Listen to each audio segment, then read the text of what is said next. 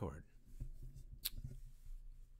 Welcome everybody. A little bit of a segue here before I begin.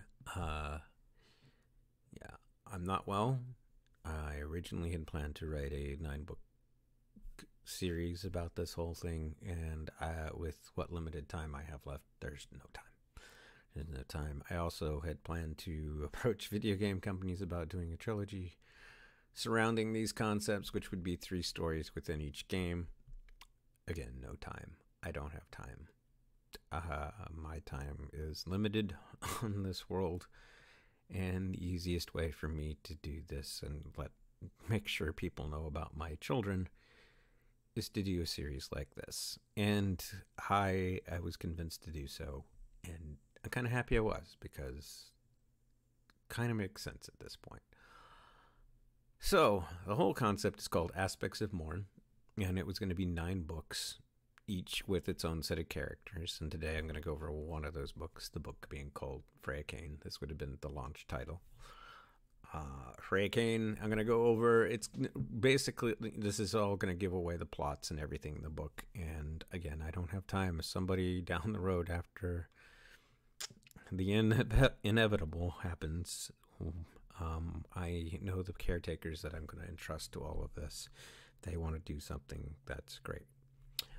In this opening video, I just want to make sure people understand I don't believe in less armor is more for character designs. That's a no-no. I never read any Witchblade, Lady Death, or Vamperilla. None of my characters have that type of look. No cleavage showing, no nothing like that. I'm sorry. For me, it's not about feminism or anything like that. It's just, I think superheroes should look like they're going to mean business.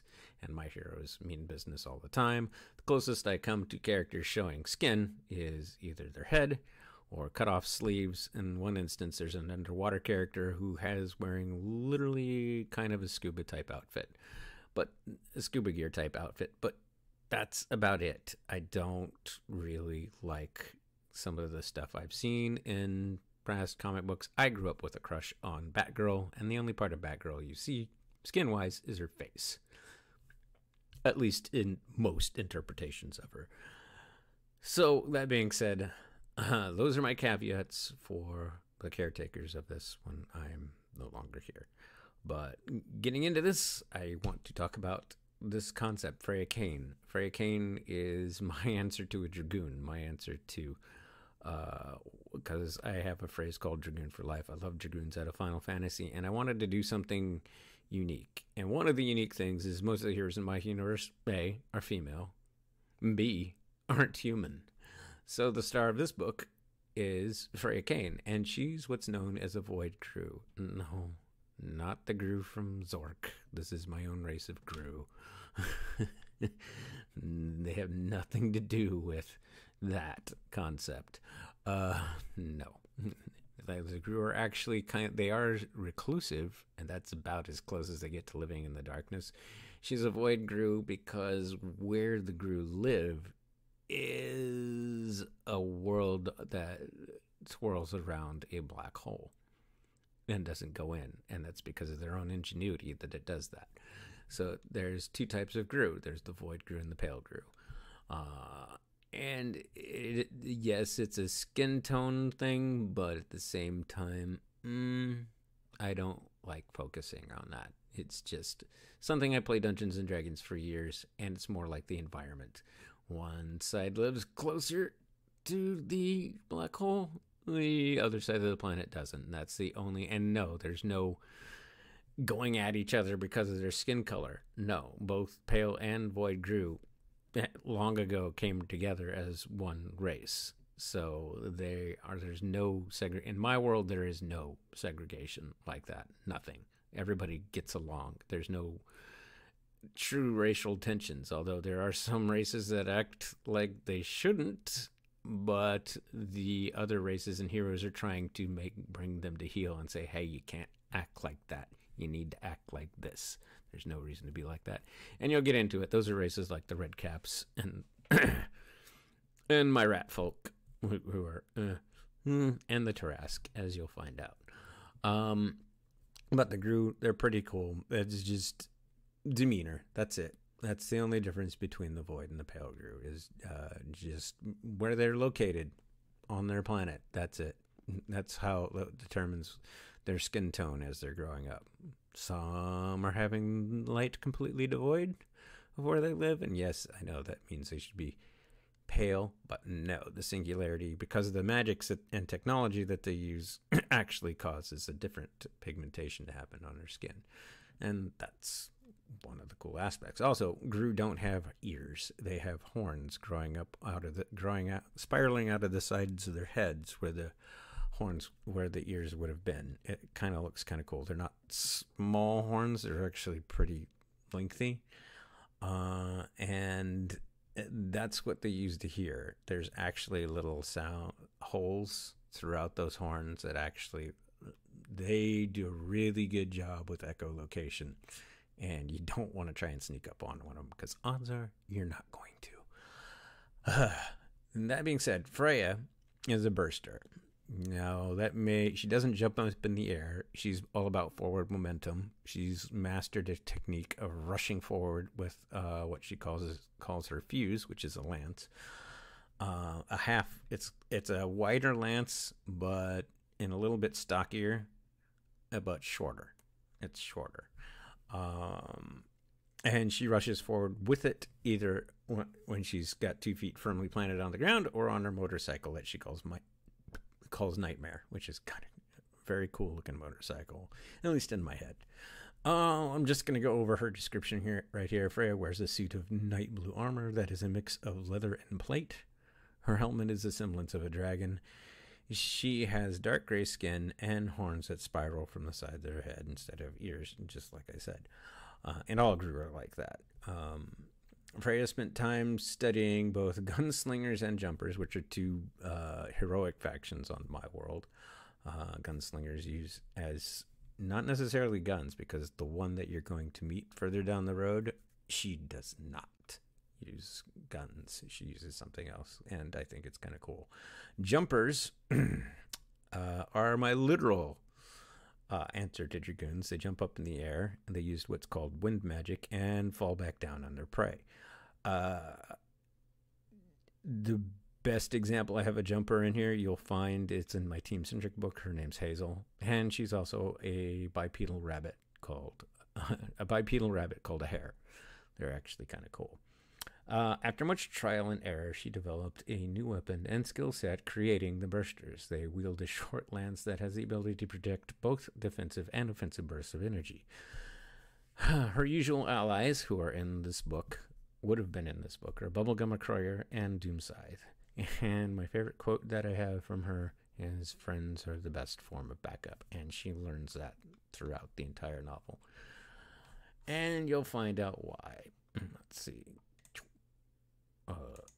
Turn that off. There we go. Okay, let's get into get into Freya Kaine a little bit more. And forgive me, this is all off the cuff, and I'm not re-recording anything. The original premise behind Freya's series was to showcase someone who was set on doing things one way, but having to adapt to another. At the onset of the book, she is informed that the trio she had hoped to work within cannot come together. Through quick happenstance, she meets two heroes new to her world, Bubblegum McCroyer and Doomscythe. As the events unfold, it soon becomes apparent that the three heroes are each entrenched in personal issues that merge together. Freya's main arc centers on getting through the trials with her new allies so she can find replacements for her personal trio. Halfway through the book, the group breaks apart because the others feel Freya's heart is elsewhere. Feeling guilt at her actions, Freya throws herself into finding clues for both Scythe and Bubblegum. She easily tracks down Bubblegum, who had really only left to make Freya feel bad. Together, they both find Scythe and give her an answer that is amazing and horrid at the same time. And we'll get into that as we go. So that's Freya Kaine in a nutshell. And now we're going to take a look at her co-stars. The first is Bubblegum McCroyer. Yeah, I'm a big fan of Micronauts, but I didn't want to traipse on any copyrights or anything, so Bubblegum McCroyer here. It's spelled differently, and I took a more Roman-esque meaning to the name. Croyers are those guys that were standing, would have been standing on the beach with the people in 300, but they decided not to. But that's what an Croyer is. It's a kind of a Roman soldier. I went for it. I thought I got rid of these gnats. Sorry, I've been dealing with that issue constantly. Bubblegum McCroyer is an Octavarix. I will get into her race in a minute. Her real name is Ventara. She literally calls herself a tank. She wears a suit of containment armor and wields what she calls a phasic blade called Beauty. It's basically a really big blade akin to kind of like Cloud's, but looks vastly different. Her description is as follows. Bubblegum wears a suit of containment armor that covers most of her body. It is all pink and purple. A visor covers the face most of the time, but does not hide that underneath it all is a being of mostly pure energy. Her body is pink and sparks regularly. Her background is Bubblegum came to Mourn looking for a race of creatures known as the Tarrasque. They seem to have destroyed the nebula where she was born. The remainder of her race traverses space in the hopes that one of them might find those who had ruined their home. Usual allies are Freya, Kaine, and Doomscythe. I love her quote. Caffeine is the best source of energy I've ever encountered. Quirk Bubblegum seems to be hyper and happy all the time. She has admitted this is used to hide a pain of a great loss. Yeah. Get that out of here. Okay, cool. Bubblegum was set to appear in Freya Kaine's novel. She is an homage to Pinkie Pie from My Little Pony, and I envisioned Andrea Lidman, I misspelled that, voicing her, but with a more mature version of Pinkie's voice.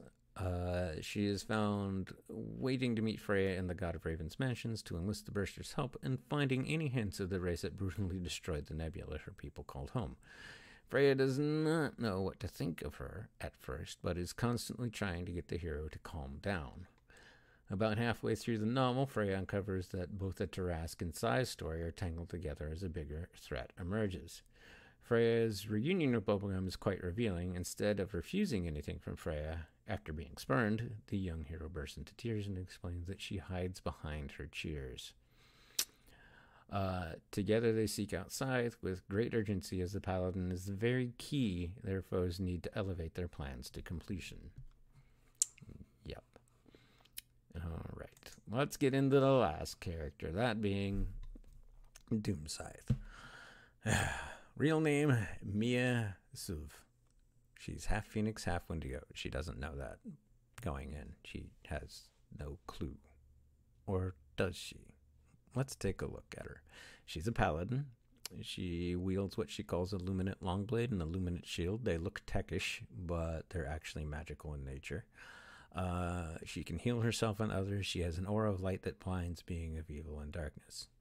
She has pale white skin with black feathers as hair on top of her head and covering the backsides of her wrists, her elbows, and her shoulders. She wears white plate armor that glows at the seams. Her background side, the onset of the novel has no clue who her parents were. She was raised by a kind-hearted paladin and decided to take the same path as her own as she sought answers about who and what she is. Again, she has no clue. Or does she? Her usual allies, of course, are Bubblegum and Freya.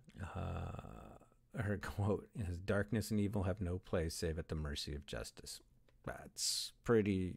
I love that quote because I wanted something that sounded like a paladin, and that one I hemmed and hawed. She was kind of hard to... Even though I am kind of paladin-esque in nature, it was very hard for me to flesh out her character. It was, until I just hit it a stride and just went with it. Scythe is serious and headstrong. She has the might to back up her actions, but rarely takes numbers or tactics to heart. Yep. And lastly, her little biography here. Maya is the last of the trio that was set to appear in Freya Kaine. She is the embodiment of a paladin. In the opening chapters, Freya finds her outside confronting a trio of thieves known as the Harlequins. They are attempting to steal a sword from a wiry figure that turns out to be an ancient foe of the Pantheon, who are the gods of this world, Elric Karza. During the fight, Bubblegum shows up and surprises both in her ability to be all business when it comes to heroics. Thie's main story centers on finding her parents and the answer as to why they abandoned their daughter. When it becomes apparent that the three are getting nowhere together, she breaks off and decides to go about things alone once more. Freya and Bubblegum uncover the truth of Scythe's parents and rush to find their friend before it's too late. The final battle centers on Scythe, revealing she knew the truth and originally wanted to put her parents down in vengeance, but her friends managed to open her heart. Yeah. So the story literally revolves around the Tarrasque and Scythe's parents, setting into motion something where they're trying to kidnap the hearts of all these gods that were created by the Pantheon, who are basically the older gods that have survived, like Odin and Thor and all of them. They created what you would call demigods, and those demigods are literary figures that have been given godhood, like Edgar Allan Poe, Shakespeare, and H.P. Lovecraft. And they Scythe's parents and the Tarrasque have been looking for the hearts of these gods because they intentionally hid them so they couldn't be captured, because it became apparent early on to some ne'er-do-wells that the hearts of these literary gods could be used to create other things. And some of those things, let's just say one of those literary gods on the core aspect where all 9 of these novels was set to take place, one of those literary gods is really well protected. Really well protected. And you'll see how and why as I get into the other characters. But for now, that's this. And yeah, Scythe knew that her parents were no good. She found out what she was all along. She just plays the part, and so she could get some assistance, getting some headway as to where she was going, and really didn't want assistance from the beginning, but she takes it unwillingly, and when she's given a chance, she just takes Freya's kindness and flushes it down the toilet and moves on so she can go about what she wanted to do, something very grim and dark. But she soon realized that she couldn't do it. Even during the fight, she was like, no, I'm not here to do that anymore. I'm just here to arrest them and put them on a prison planet, like where villains belong. And I was like, and I deeply wanted to get this story out, and I'm unable to because of my health, because of the time frame I have, and this is the only way to do this. So I hope you guys have enjoyed this first look at aspects of Mourn. This was set to be the first novel. I hope you continue to watch this series, and I will see you guys in the near future, and thank you.